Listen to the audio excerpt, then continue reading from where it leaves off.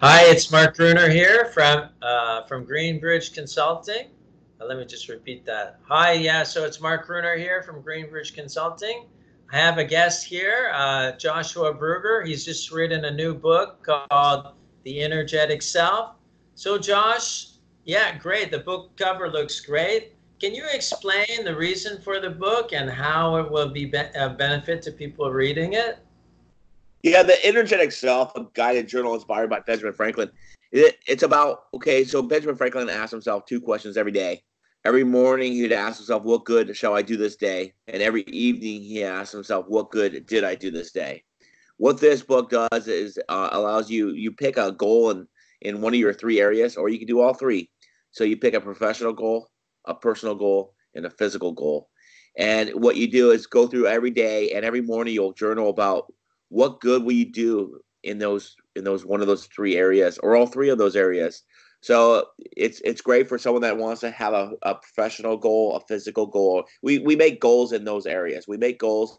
Most goals that we make are for ourselves are in the professional realm, the personal, and the physical area. So it allows you to really put your goals in that area, and then every day you journal about what good you'll do in that area towards your goal.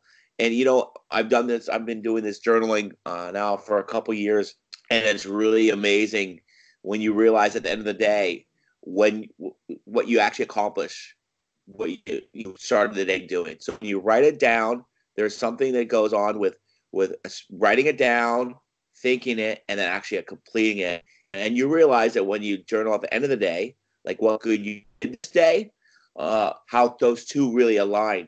It's like, wow, I actually did something in those three areas that I wanted to do.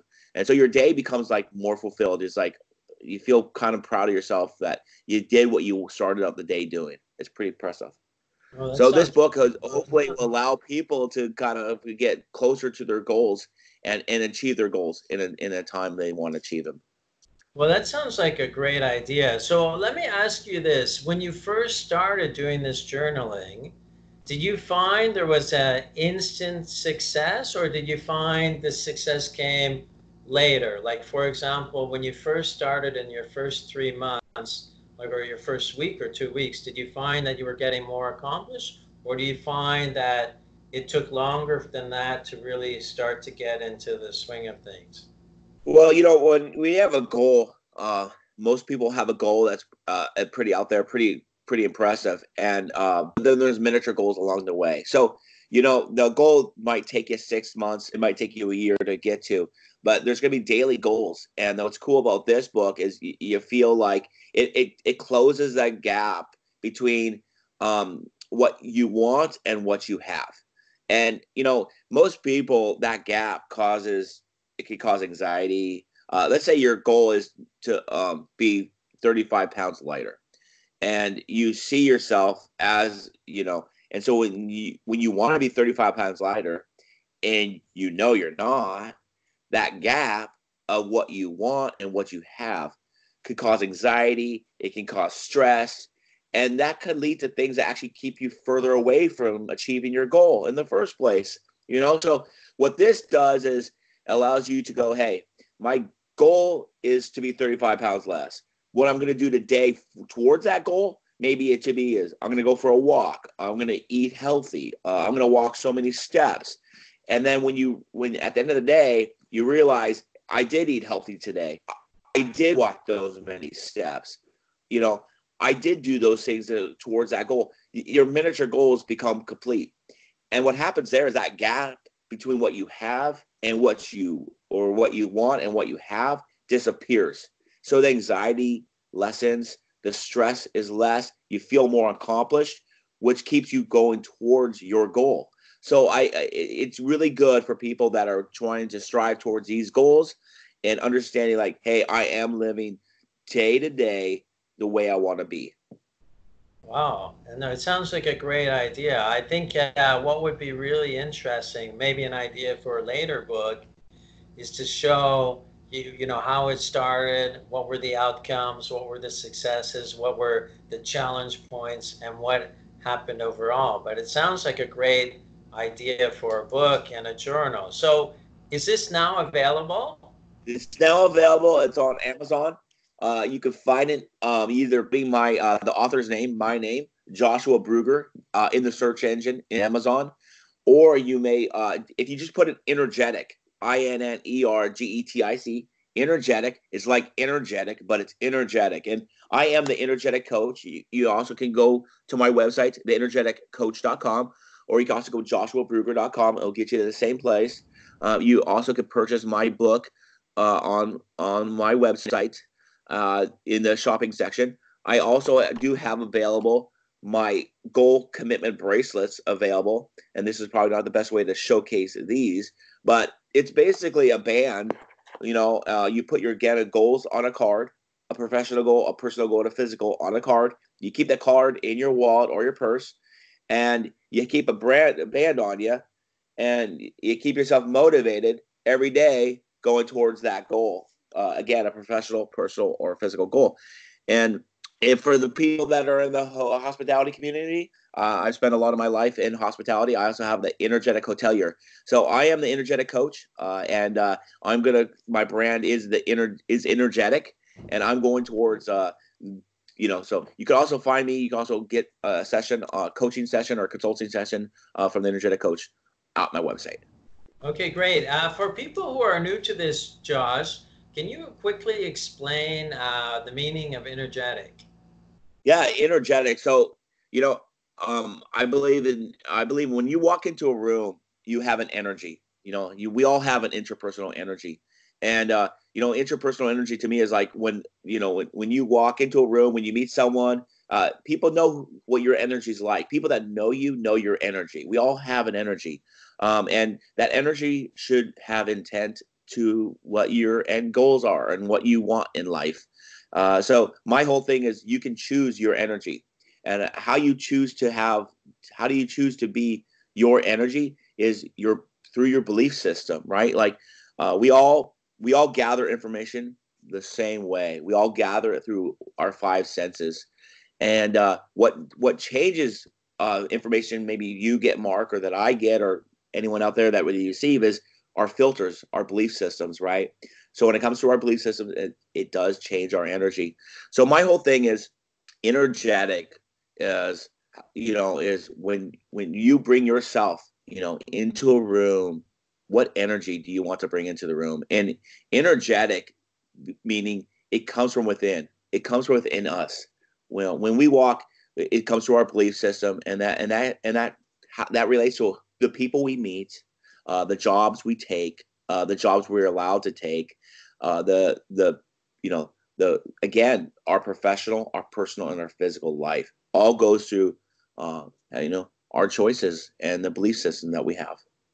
Okay, excellent. And one final question. With your band, the goals that you write down there, they would be sort of long-term goals, more like a year, 2 years, or how would that work? Well, it's up to you. Um, I'm not here to determine anyone's goals. I think goals are a very personal thing. Uh, I think I do. I mean, I push people, right? Like, don't just go for the largest, go for the tallest branch, right? Shoot for the stars. But you also have to know that what you're capable of and what you want. So I always put down goals that are pushing my ability, but also ones that I could also bring it down to something that I could also I can meet. I don't want to not meet the goals because that also is a little frustrating. But yeah, you put down goals, maybe a year out, maybe 6 months out, that push yourself. And there's I have two symbols on the bracelet. Okay, one is the heliotropic blossom, and the heliotropic blossom is as plants grow towards their energy source, right? The sun. That's heliotropism. Our goals also grow towards their energy source, right? And that's our belief system. So when we have a goal, when we have to go, we have to realize we're probably going to change. Some of our beliefs are going to change.